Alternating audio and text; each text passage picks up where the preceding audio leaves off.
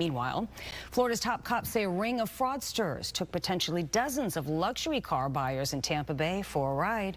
23 have been arrested so far in an investigation that spanned 5 years.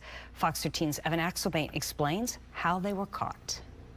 This is Raismel Cruz, but Florida Department of Law Enforcement says that might depend on which day you ask him. When we seized his cell phone, we located over 76,000 pictures of driver's licenses, VIN numbers, vehicles. Detectives say Cruz was the ringleader of a group of 24 who sought luxury cars for sale.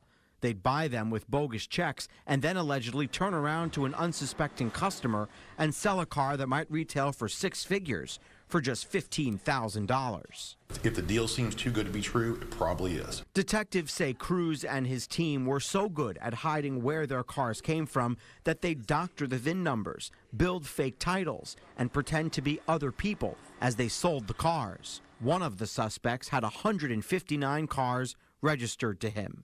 They'd even take rentals from the airport as if they were theirs to sell. We've all bought a car in our lifetime. It takes all day to buy a car, and that's because of people like this.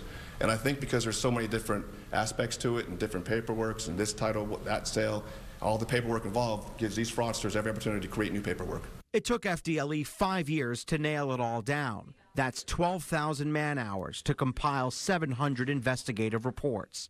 FDLE seized at least 12 vehicles as part of their hunt that started thanks to a tip in 2018. All those cars that they sold, we didn't get any of that money for that, for taxes and those things of that nature. So yeah, the victims are Florida citizens, insurance companies, rental car companies. Cruz's next ride could be to jail for 100+ years if he's convicted on organized crime charges. Evan Axelbank, Fox 13 News.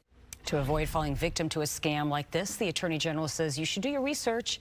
It's never been easier to look up the fair price of a vehicle. She also says anyone who wants cash and wants to make the deal quickly, that could be suspicious. And be sure to check the quality of the VIN number in the door jamb of the vehicle. If it seems to have been done cheaply, it might have been forged.